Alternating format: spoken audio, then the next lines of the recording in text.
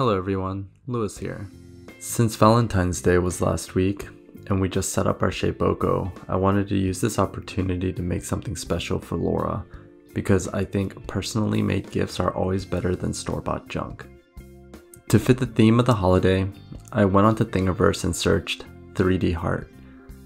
Since Laura is very special to me, I opted to choose a file that I found on the second row instead of the first, because I'm a romantic. After importing the STL into Fusion 360, I scaled the model down to a relatively manageable size. Then I entered the CAM workspace.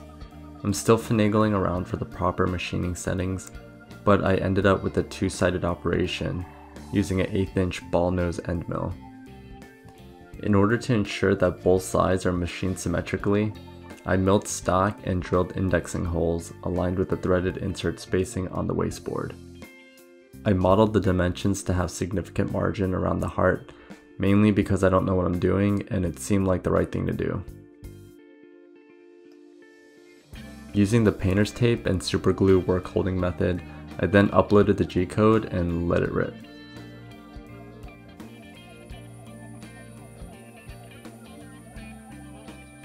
You'll notice that the end mill isn't cutting on two sides of the stock because apparently there was an issue while homing that set my X and Y axis a bit wonky. This will bite me in the butt later.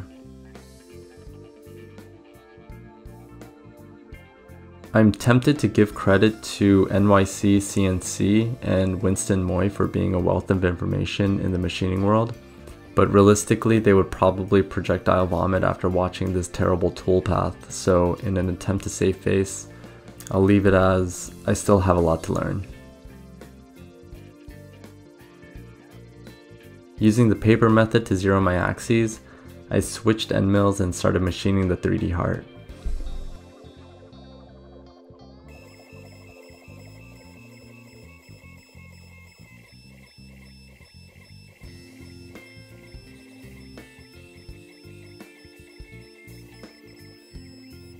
The first side came out relatively good despite the fact that I murdered about 5 end mills.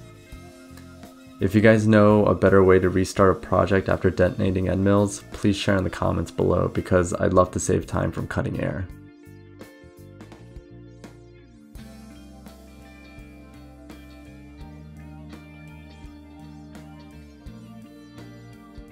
Before setting up the second side, I slowed down my feeds and speeds and removed the negative stock to leave, because I wasn't confident that I had positioned the tabs correctly to hold the heart in place. This also bites me in the butt later.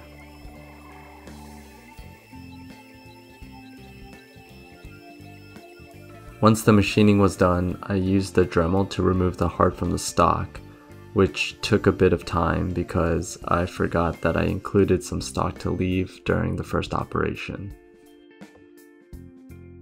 And just like that, a lopsided heart.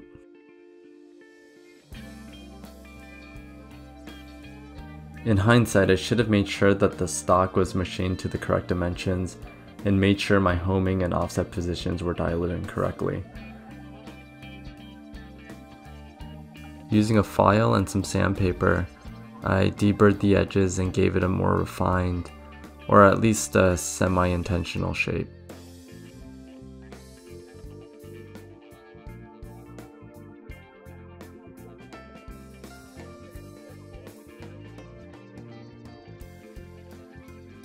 Compounding rookie mistakes led to a misaligned part, but I ended up learning so much in the process. And Laura appreciated the character the heart has because it reminds her that her husband is impatient, yet determined to see things through no matter how wonky. If you like this video, please check out our other projects and consider subscribing. Thanks for watching.